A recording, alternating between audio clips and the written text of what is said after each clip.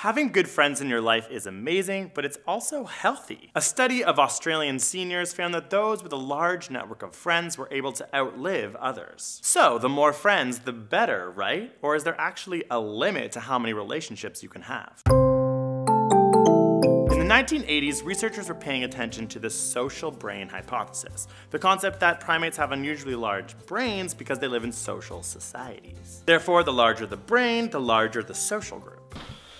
Oh yeah, I have a lot of friends, so my head's really big. Better. Researcher Robin Dunbar extended this study to human brains. He looked at the neocortical volume to total brain volume and came up with a number. According to his study, you can have 150 casual friends. Known as the Dunbar number, it's actually more of a range between 100 to 200 friends depending on your social ability. Any more friends than this and it strains the cognitive abilities of our brain.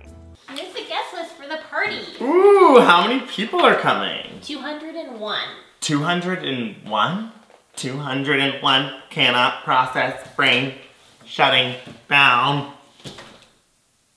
There are actual several numbers that this study predicts about our relationships. 150 would be the amount of casual friends that you have, the types of people that you would invite to a large party or like a super cool jam. The study also predicts that you can have 500 acquaintances and 1,500 people that you know their face to their name. Oh hey, oh my god, Greg, it's so nice to see you. Oh my god, you're Candace. I'm Rachel.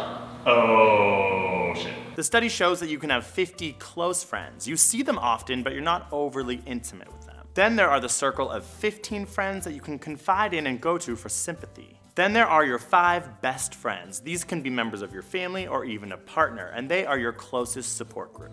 Guys, I brought you here to tell you something really important. You are my 5 closest friends. Oh my god! I confide in you! I confide in you!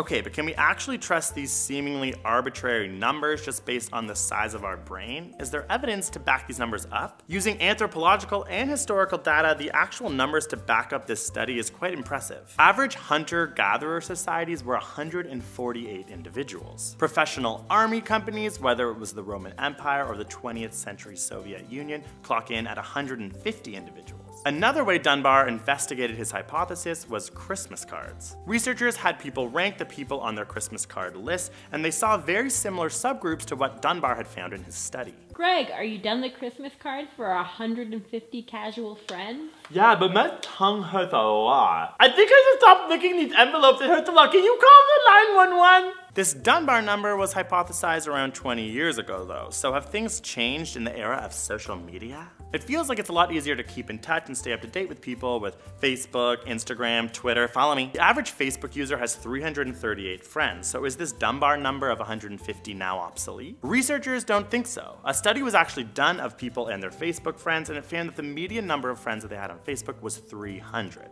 But when they asked them who their actual friends were, the number was more around 75. I can't believe you have him on Facebook. No, oh my gosh, I only keep him here because he's super ignorant and you know his political views are so ridiculous, and so it like fuels my inner rage and like keeps me going, you know? Though social media can make it seem like our networks of friends are growing from 300 to thousands of people, the social media might take away from our actual relationships with people. Keeping up with friendships takes a lot of time and energy, so if you're on social media all the time, that's just time taken away from keeping up with those real relationships. Though we love to spend a lot of time on our social media, make sure you also put time into your face-to-face friendships. Let us know what you think about these studies. Do you think that you could have more or less friends than what they think? And let us know if you think that social media is really going to change the way that you have friendships and relationships in the future. So become my friend and follow me on Instagram, Snapchat, and Twitter. And make sure you subscribe to ASAP Thought for more epic videos. Peace.